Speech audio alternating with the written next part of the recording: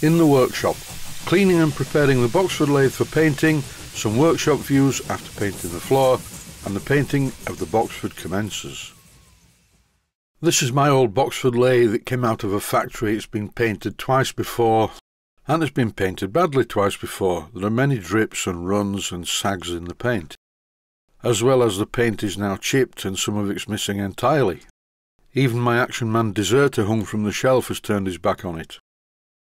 I've been doing some mechanical work to it. I've fitted new belts and adjusted the tension, and it's working very well. I enlisted the help of a friend of mine, Mr. Rob Metcalf, to clean it because I just really did not have the time. After giving the Boxford a thorough clean to get it ready for painting, Rob is going to paint the floor.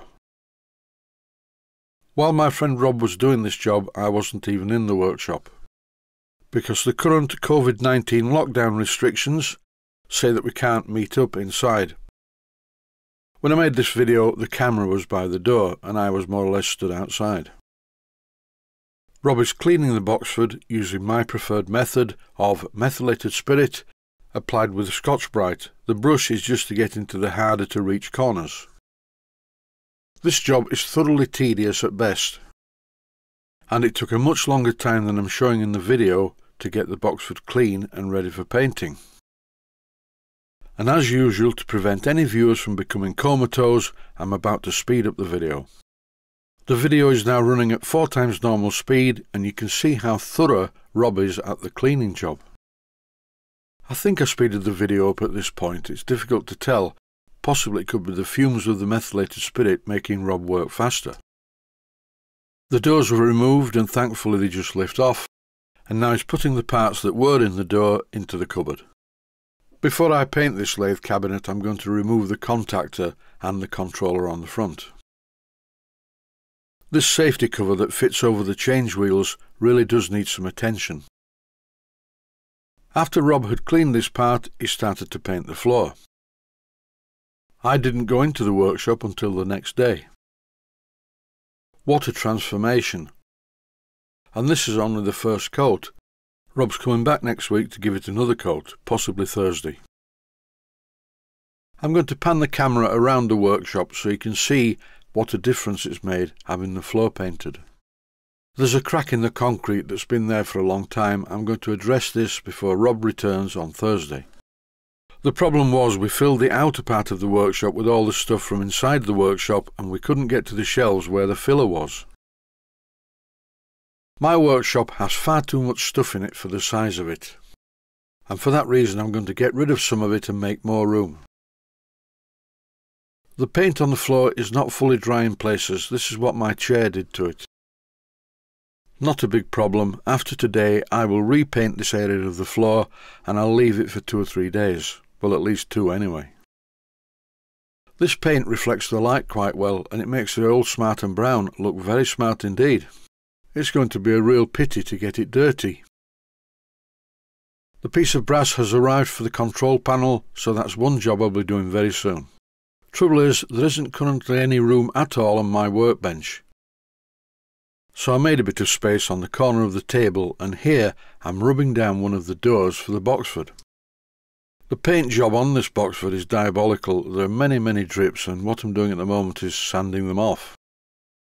As I mentioned, this lathe spent many years in a factory doing very menial tasks, and both of the coats of paint were probably done by young apprentices. This is never going to look really good. It's a very old lathe and it's not worth putting the time and effort into it. All I want to do really is just tidy it up. Even on the top slide and the cross slide there's paint where it shouldn't be. I removed the paint entirely on the compound slide with my Proxon angle grinder fitted with a flapper wheel. I filled the big chunks of paint missing from this cover using JB Weld, and here I'm flattening it off using some emery cloth. But I'm really not doing the best job I possibly could do. It isn't worth it. I don't have the time, and in between all this I still need to make the videos. To do this job properly, the series would be episode 93, painting yet another part of the Boxford, so I don't think I'll go there. I'm just sanding the worst bits, and it will look okay when it's done. And once the sanding was over, I used a cloth with a little bit of cellulose thinner also known as lacquer thinner, to carefully remove the rest of the grime. And that's it for the narrative for this video. I really can't think of anything else to say. I'm going to start the painting process, and I'm going to place this part on a box to lift it up off the bench. I bought a tin of paint via the auction site that we all know and love. I've never used this brand of paint before. I'm hoping it's going to be okay.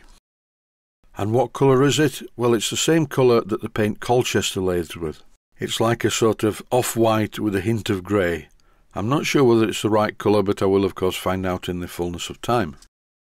When I open the tin, it does look very white, but I'll see what it looks like when it's on. It's actually called ash grey. And that's it for the narrative. I'd just like to say the usual, stay healthy, thanks for watching, and I hope you found it useful. This music is from 2017, and I call it Painting a Boxford Lathe whilst my feet are sticking to the concrete floor that's just been painted.